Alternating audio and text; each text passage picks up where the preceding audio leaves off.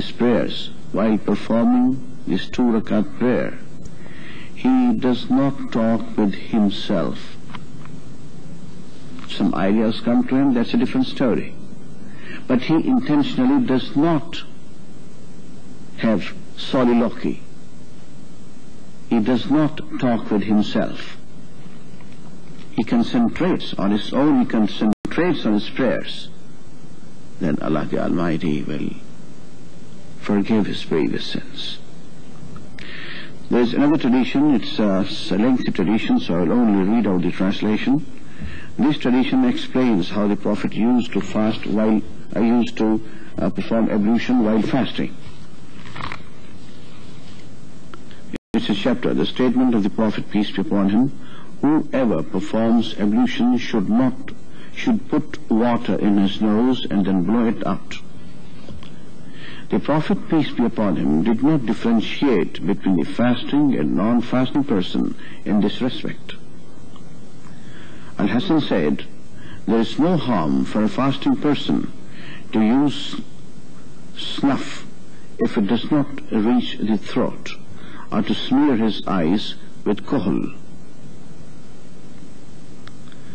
Atta said, if a fasting person, after rinsing his mouth with water, empties his mouth of water, there is no harm unless he swallows his saliva.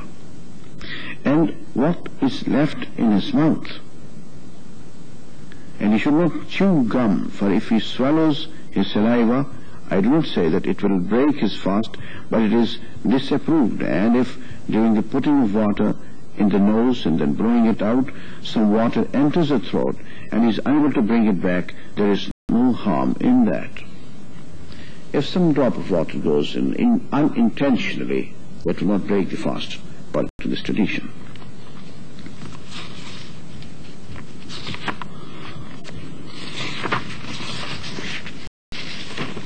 Similarly, there is a tradition about vomiting.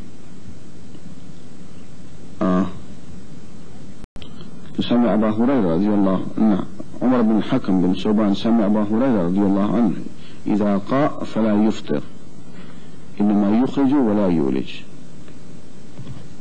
Narrated Abu Hurairah, if a fasting person vomits, that does not break his fast, for while vomiting he expels something and does not swallow anything. But if he swallows what he has vomited, then this fast will be broken. And according to certain jurists, if he vomits intentionally, in that case too, the fast will be broken.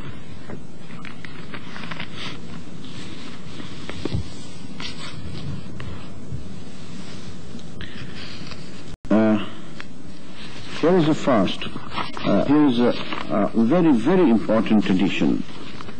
I think I should have read it right in the beginning. It's regarding the importance of the month of Ramadan and regarding the importance of fasting in the month of Ramadan. عن أبي هريرة رفعه من أفطر يوما من رمضان من غير علة ولا مرض لم يقضه صيام الدهر وإن صامه.